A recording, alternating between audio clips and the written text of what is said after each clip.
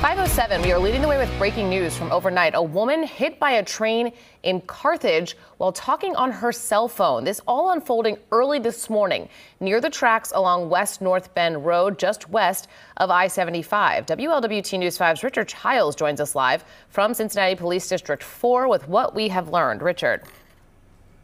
Now, Kelly, good morning. That woman transported miraculously with only minor injuries, according to investigators. As you mentioned, she's walking along the tracks, distracted, talking on her cell phone when she struck.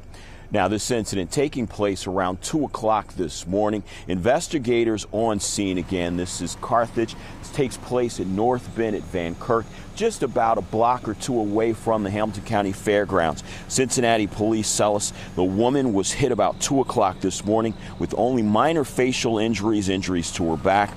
Since then, the train continuing on down the tracks after about an investigation for about an hour. Now, getting a chance to talk with investigators, they tell us that the train conductor said thought he'd hit a deer.